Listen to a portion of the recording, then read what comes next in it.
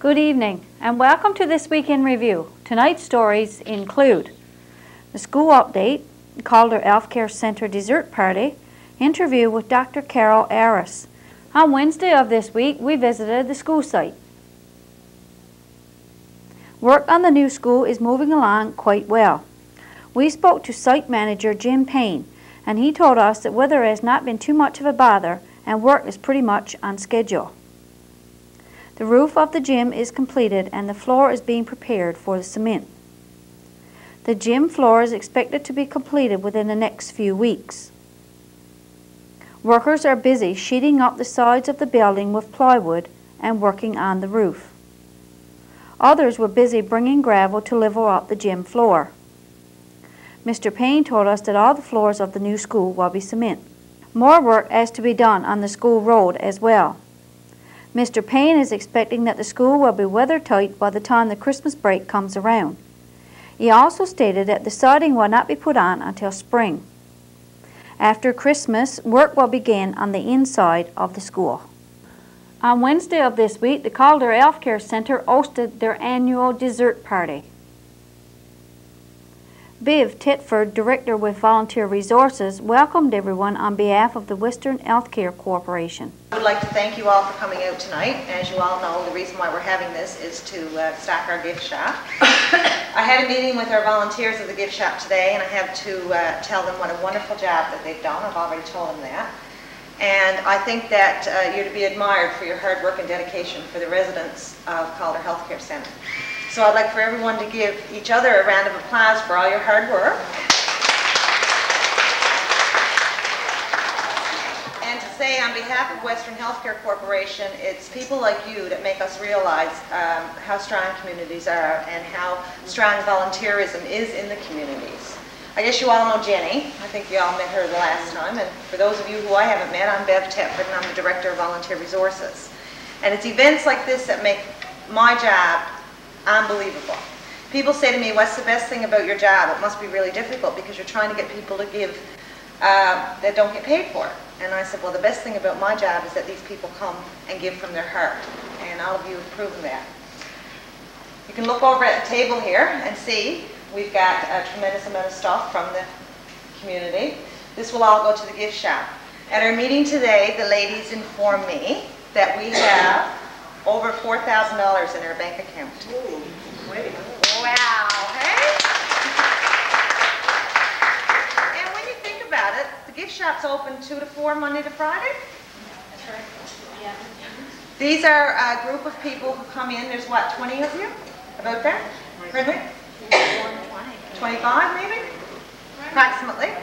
That come in every day and sit in the gift shop for 2 hours and sell things, make things for the gift shop, and continue to give from their heart as well. I'd like to thank Diane and Gloria. Diane, again, has outdone herself. All of us will go away 5 pounds heavier, as usual. Diane, thank you. Diane and I talked on the phone the other day, and we mentioned something. Today was Diane's day off, and Diane switched her days to be here tonight. So Diane, thanks. You're the best. Lori couldn't be here tonight. She was in Corner Brook all day, and she was late getting home, but she would like to pass on her thanks and appreciation for all that you've done. One of the things that we talked about at our meeting today, and just for those of you who are not on the committee, what we try to do is give back to Calder. We try to bring something here that's going to benefit the residents, patients, and the area. And one of the things we talked about was how are we going to spend this money? We want to get rid of this money. We've made it, now let's get rid of it. And I spoke with Lori tonight, and one of the suggestions that came up today was that we're hoping to have a palliative care room here. Well, that palliative care room now will become a reality because of all the support and hard work of you people.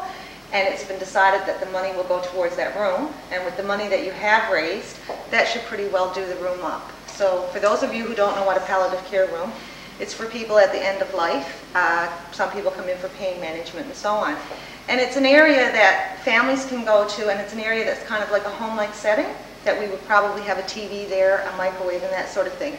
For those of you who've had anybody who's been in the hospital at end of life, know that sometimes it's really difficult if there's 5 or 6 people in the family. You just kind of want to be around that person who is dying at the end of life. And this room will allow you to do that. This room will give you some privacy, and it will give the person who is in palliative care the privacy of being in their own room and some dignity around them rather than just being a hospital room as such. So thank you again. Please get up and help yourself. Joy, I'm really glad that you joined us tonight. And to the staff, I always say about the volunteers how good they are. The staff as well, the staff is phenomenal here. They support us, they come out, they bring gifts for the gift shop. They buy things from the gift shop. I think they look forward to the things that are in there as much as the people in the community. So again, I thank you. I look forward to spending some time with you. Please get up and have some punch, tea and coffee and some non-fattening desserts. For those of you who are diabetics, there is a tray Diane did up with some cheese, crackers, and some grapes. So please get up and help yourself. Kitchen staff prepared a wide variety of desserts and snacks. With the tables decorated in such an appealing way, the food looked twice as inviting. Some of the desserts included cookies, cakes, tarts, fruit trays, cheese and crackers, and the ever-popular delicious carrot cake. Most of the organizations around town were represented. There were also visitors from Ramia and Francois. As Biv Titford stated in her welcoming remarks, the purpose of the dessert party was to get donations for the gift shop. As you can see, lots of items were donated. Some included tissues, shampoo, home decorations, knitted items, and bath products. All funds raised at the gift shop stays at the Calder Health Care Centre to buy items needed for the hospital. Our health tip for October states, increase your vitality with vegetables. Eating 5 to 10 servings of vegetables and fruits helps reduce the risk of heart disease, stroke, diabetes, and several cancers. Vegetables and fruit are rich in vitamins, minerals, fiber, and contain physiochemicals which help prevent diseases and enhance well-being. Eat a wide variety of brightly colored vegetables daily. Eat dark green, orange, and red vegetables such as spinach, carrots, and red peppers. Include broccoli, cauliflower, and cabbage, onions, and garlic. Snack on raw vegetables and low-fat dips. Add pepper, cucumbers, tomatoes, and sprouts to your sandwich. Increase your energy and vitality by adding supplements when making shakes and smoothies. Stay tuned for more of This Week in Review coming up after this. It's the only planet known to sustain life. The only one whose atmosphere has been regulated by nature to create the perfect balance. But today the Earth is warming, and nature's not doing it. Fortunately, all of us know someone who has the power to do something.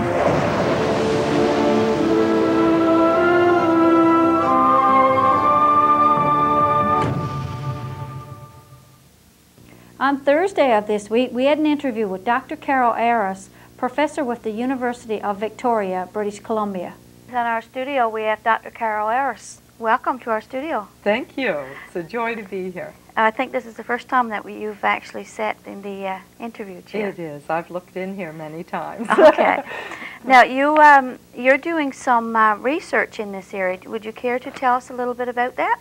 Well, yes, Marie, you know, I've been in this area for a few years, and my present project has really grown from earlier projects, and really the amazing initiative of you people with the BBS and the new technologies. So once I knew that that was being supported by agencies in the Maritimes and federally, then I applied for funding from SSHRC, that's Social Sciences and Humanities Council. And I applied for funding for a rather large team to do what we call a participatory evaluation of new technologies. So that would be the technologies of video conferencing, of high-speed internet, and it can be older technologies as well. Just looking at technologies in coastal communities, how they are now being used by the people, and how they can be used in future. Okay. Now funding came from, I believe you already said that. That's right. So it's from a federal source, a highly competitive organization that funds academic things, and it really was a voice of confidence for the kind of research that we're trying to place in coastal communities. Okay, so now what's the purpose of this? Well, the purpose is we need to know how new technologies are working. I mean, how we're putting a lot of money in technologies. Are they actually benefiting the people? If so, how? If there are problems, how, and there always are with anything that's new, how can we work at these problems to make it work more effectively? And just what do the people want? That's a big interest of ours, that the technologies be used for the purposes that the people themselves want. We call it participatory. So we call on the people of the 5 communities, it's in 5 communities, same communities that the BBS is dealing with, Grand Brit, Burgeo, Ramia, Grey River, and Francois. Okay. Now, who's involved in this? Well, as I say, it's a large team.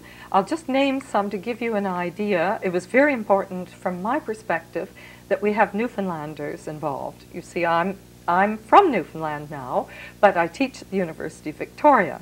So my co-researcher is a community worker, Darlene Clover, Dr. Darlene Clover, and she has great experience with adults. She's an adult educator. And then we have Brenda Grisetic, who's at Memorial University, and she's a Newfoundlander. So we're thrilled to have her with us. She's had a lot of experience with women in the fishery. And Lorraine Sheehan is the director of the Women's Center in Stephenville, and she comes along to organize workshops in the various places. Fred Campbell, you know Fred well, he's worked with Communities for Survival. He'll come in on the 3rd year to do a video evaluation, just speaking with the people. Okay. So, and then we have advisors and we have partners. So in advisors, we have Dr. Barbara Barter of the Cormac Trail School Board. We have Beverly Kirby from Stephenville with her Community Education Network. Then we have a Dean of Education from University of Victoria.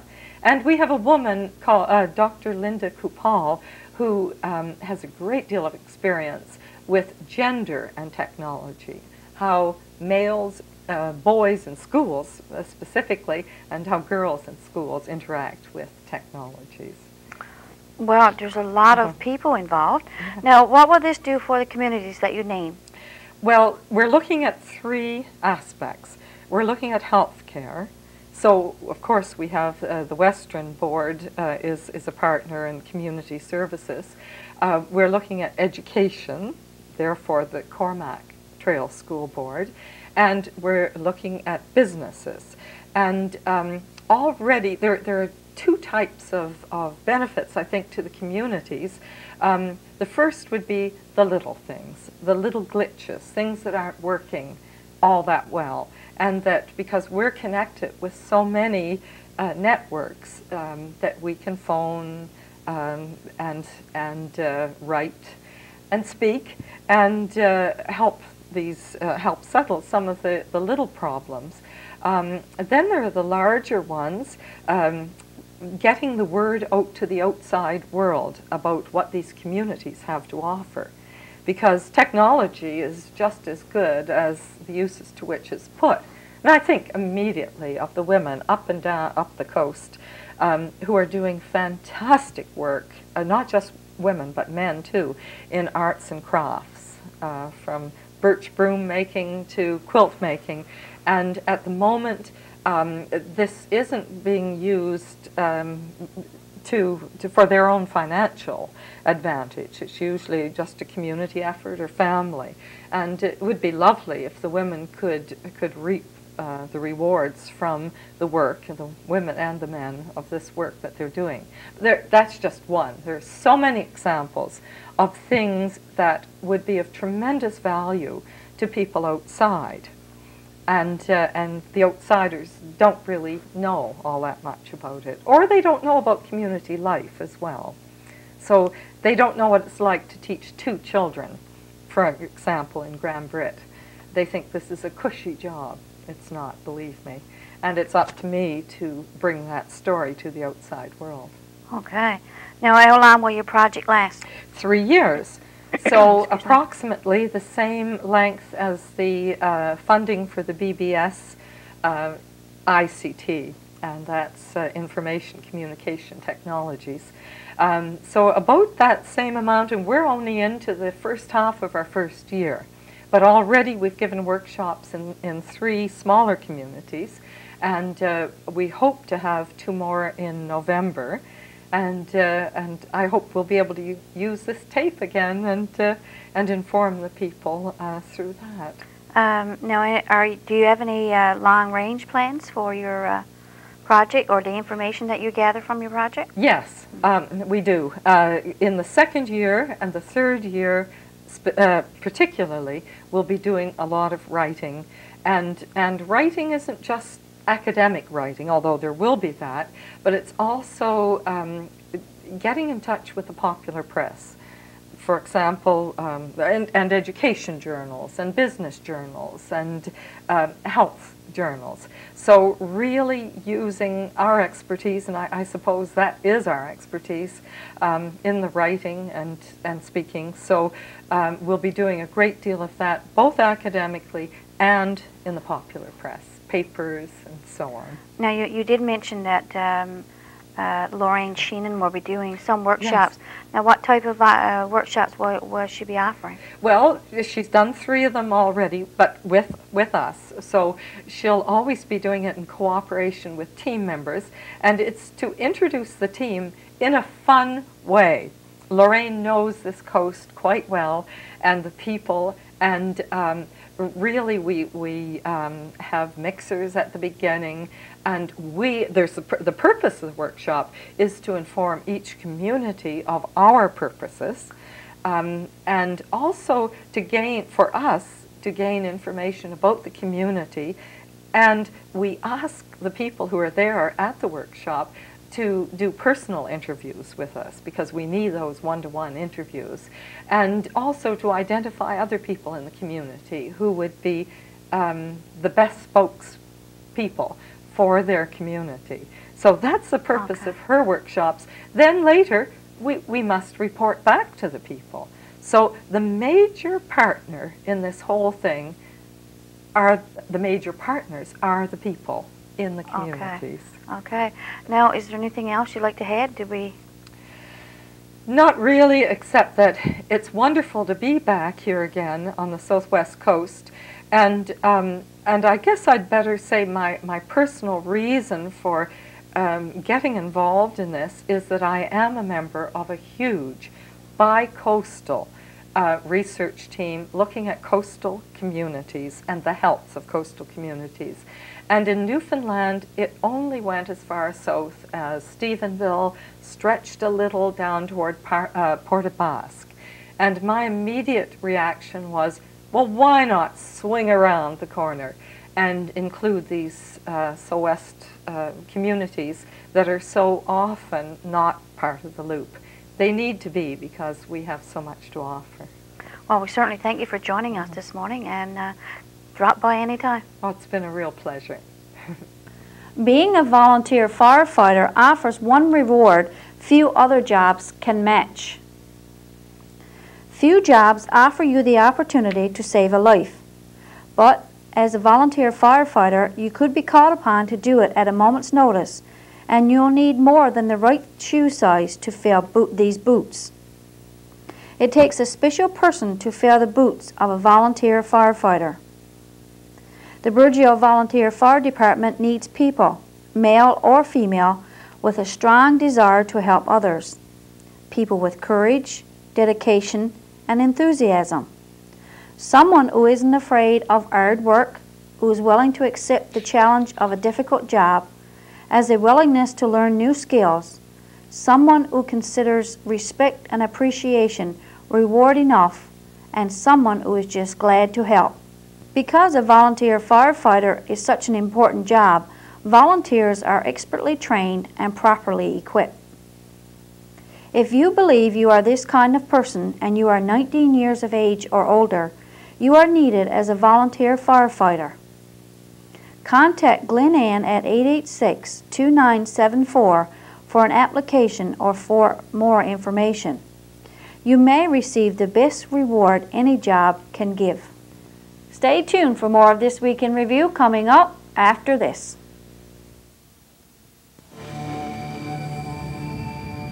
What if your family lived in a home on an island you couldn't leave? With limited amounts of food and safe drinking water. It would be very important to make things last, wouldn't it? Especially if your family kept growing and growing and growing.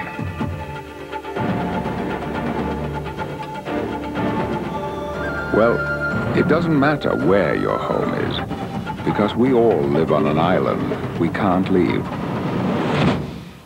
So please, use only what you need, because supplies truly are limited. We can do that.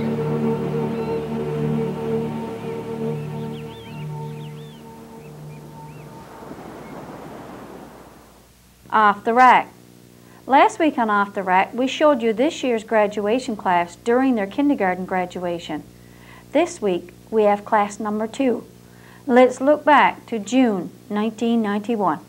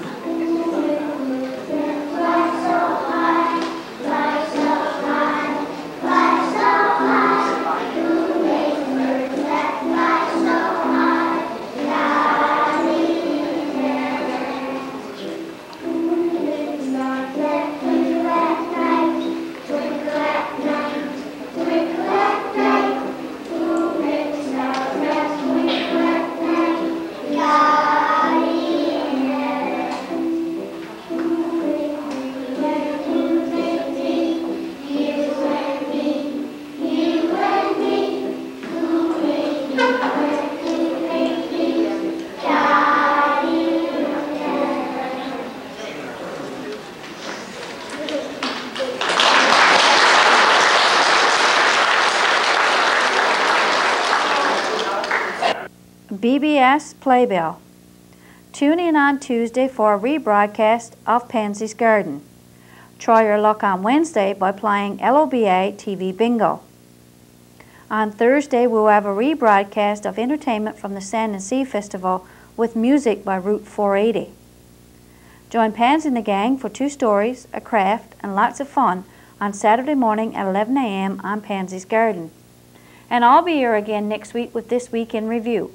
Please stay tuned now for music from the Sand and Sea Festival with Route 480. For This Week in Review, I'm Marie Rose. Good night and God bless.